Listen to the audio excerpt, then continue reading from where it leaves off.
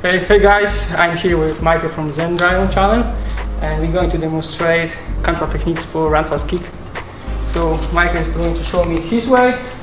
Alright, Later we'll see. so he's gonna do a roundhouse kick. Alright, let's see. So I might do it like this and perhaps step off to the side so he doesn't hit me as hard. But I already got his leg, so I'm just gonna deliver a hard elbow strike and then sweep him down to the ground. Now if it's sturdy, I can even drop down with my knee to the groin.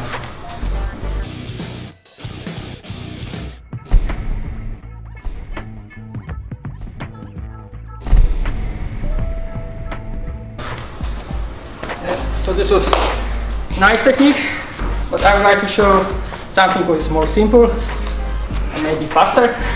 Alright, So Michael is going to make roundhouse kick. Let's go back, because he cannot kick me now, because I just go from the way. One more time, just show it. yeah. So, like this. So one more time. So just a simple step. Yeah. Jump. And important is when you go with your leg back, your feet have to work like spring. Just boom. So that's boom. You have to be explosive. Yeah, so you're not only moving out of the way, you're setting up the kick. Yeah, this is like unloading the kick. Okay, so like modern taekwondo, they do more like snap kick. But in old-fashioned taekwondo, they like to push it. So when they deliver the kick, they push it and they're ready for next one. So let's try to do normal. So it's really kick. Wait, 1 second. Yeah.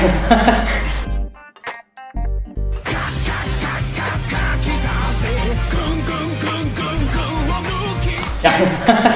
Yeah. And now.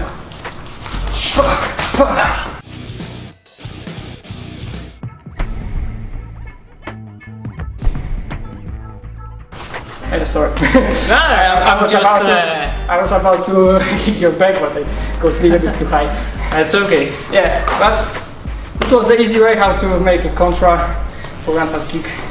So yeah, this is it. Yeah, thank you.